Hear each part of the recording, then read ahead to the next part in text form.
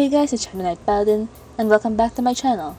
Today it's another Talesof69min speed paint with the theme of glasses. So this was day 3 of the challenge, and I'm starting to get the hang of it. I mean, I kinda knew how to budget the time a bit. I knew what to cut out, I knew what to speed up on, I knew what to just kind of gloss over. So it was getting a bit easier to do, but still not A++ yet.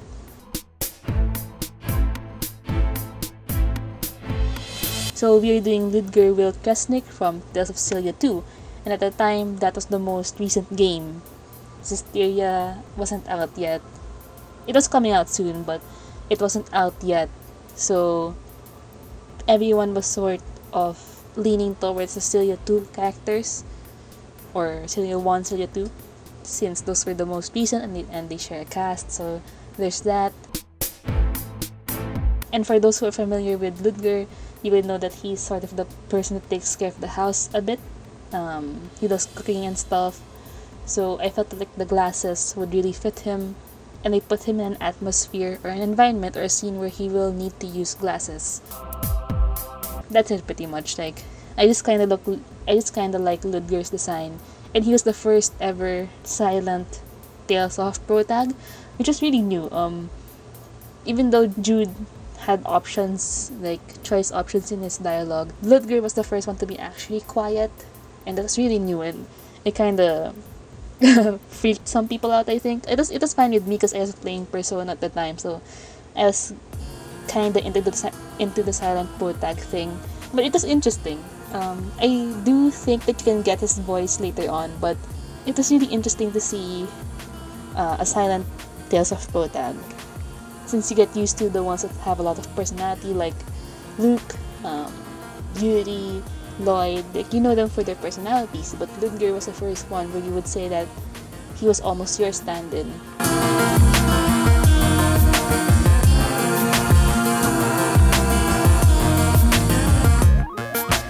So this was done actually in June 10, 2015, which is a year and 2 months ago. So this is an old stream. I guess I can provide a little bit critique on it, but I can do that later.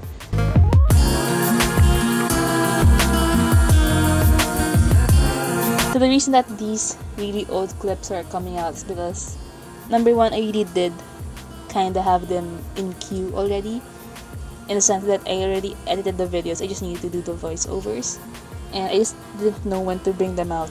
And they were sort of like there just in case I didn't have any video to bring out for that week. And since I don't have any new digital recordings lately, because I've been a little bit busy, I decided to start bringing these out. Just in case I do a digital work soon, I'll just sneak it in there in between these old ones. And don't worry, the playlist that I put these in, which is the Talesof69min playlist, they'll be in order when I first recorded them. So it would be like day 2, day 3, day 4, and then whatever else. So don't worry about that. That will be in order at least. So you can marathon watch that and see how much my drawing art style changed in a year, which is actually pretty fascinating since I did this every day until day 40. Except I didn't live stream everything, sadly. I did this until day 40, around 40, 50-ish, and then I stopped. And I resumed lately, which you saw.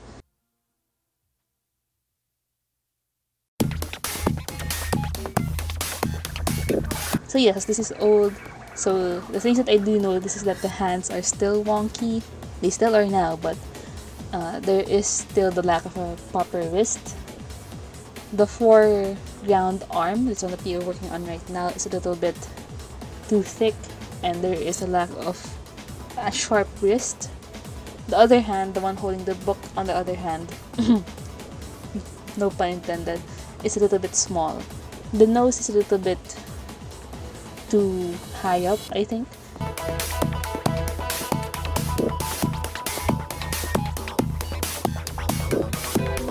The other shoulder seems a little bit too high, but I think that's kind of intentional to denote that he was holding the book close, but it didn't really work out properly. I actually do like how I colored his clothes here though, his shirt. Oh, the elbow is wonky, definitely. It's really interesting how much changes in a year in terms of your art. Well, you can say in terms of a person also, but in terms of the art, you can really do a lot in a year if you keep on drawing. Even if you feel like you stagnated, like for me, when I was doing this, I felt like my art was in this stage, it wasn't moving forward or backward. It would be bad if it went backward, wouldn't it? But I felt like I wasn't really progressing a lot, even though at this time I was starting to do like realism stuff for class, and I guess that helped with this year. I mean, I got to apply a lot of the stuff that I learned there into my normal drawing style. But if you're really just patient, and if you really try to study a lot of tutorials, for example, or trying out new styles, it could really, unconsciously actually, it would work to fix a lot of your mistakes that you usually commit.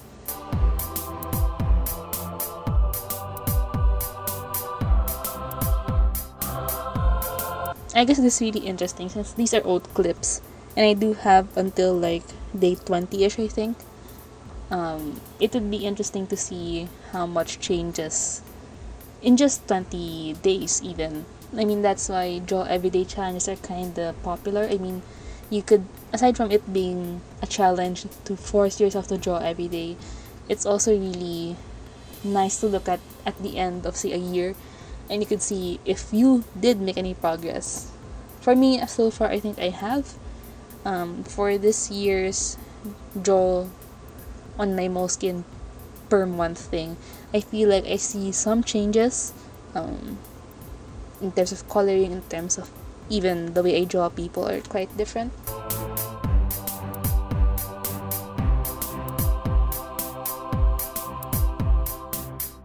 What am I getting at here? Maybe try it yourself actually. It's pretty fun. It gets stressful, but it's really fulfilling to see at the end of the day that there are things you manage to fix unconsciously.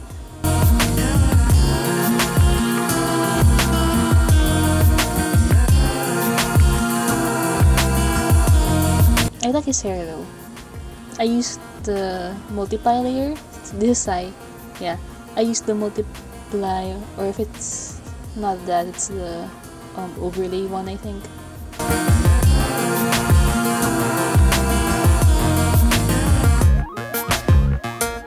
I think I was starting to panic here since I wasn't adding as much shadows anymore, and I still needed to do the bowl, the book, and the color of the lines, so I was starting to speed through everything here.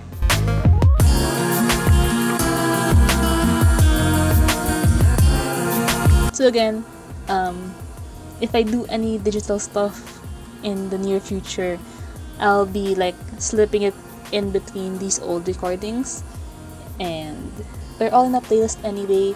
The Talesof69min one is in a playlist of its own, so you can watch it there in order of when I created them.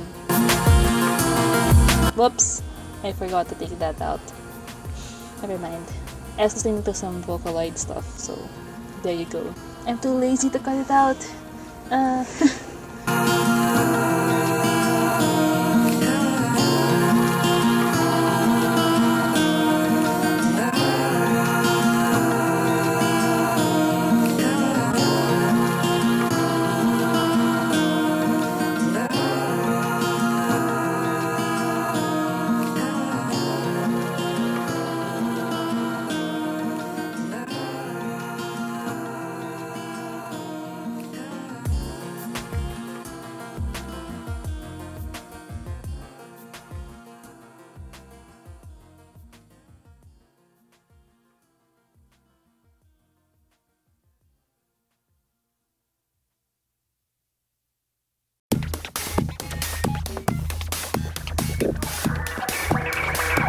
So, I hope you guys enjoyed the video.